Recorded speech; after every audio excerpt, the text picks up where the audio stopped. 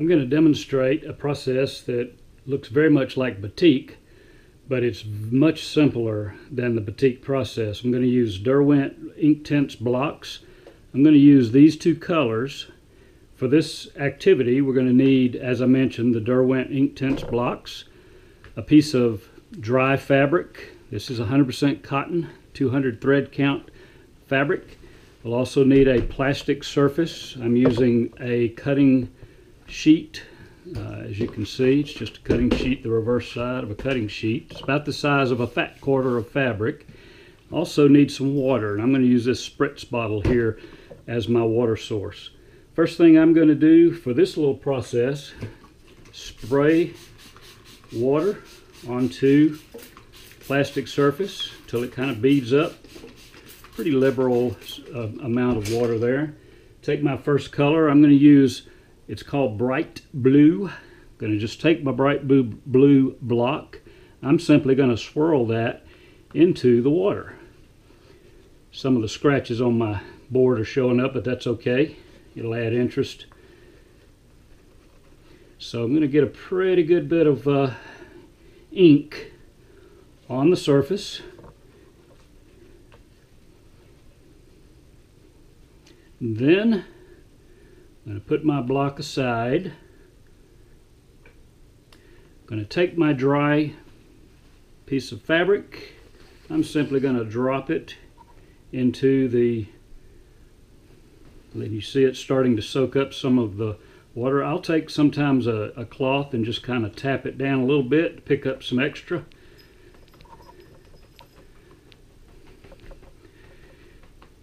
And when you're satisfied, pick it up. You'll see a very nice pattern starting. I just laid it back down on the reverse side, which is fine.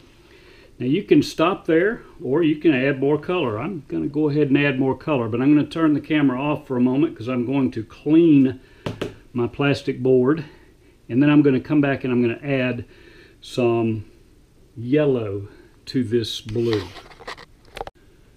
Okay, I'm back. Something I forgot to mention in the previous section was that sometimes the cloth that you use to clean your surface with ends up being some pretty neat fabric in and of itself, so I don't throw anything away. Those are my wipe-up cloths.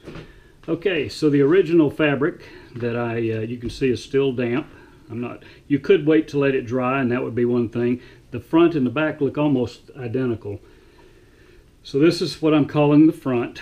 I'm going to put it aside. I'm going to do the same thing I did a minute ago. I'm going to just spritz some water on here. I think I'm going to focus on the outer edges of the fabric this time because I didn't get a whole lot of blue on there. I'm going to take my yellow.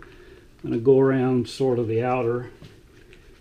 Same way, just getting some color into those blobs of water.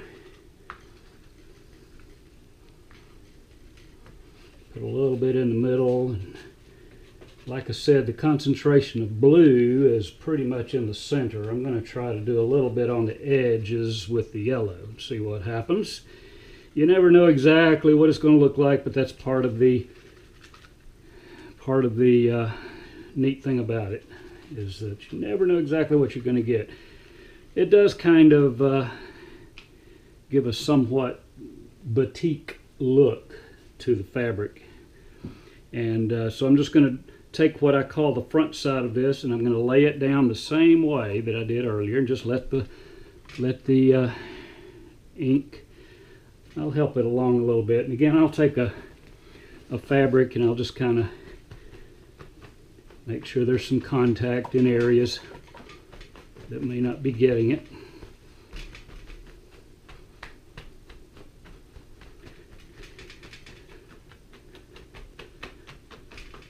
Okay, that's good enough. I'm going to go ahead now and pick it up and flip it over just to show you what the front looks like.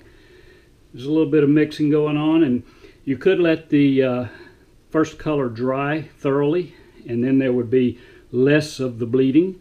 If you like the bleeding, then leave it wet. You could also add a third color and so on and so forth, but you get the idea. And this is what I call sort of a batik-like painting of fabric.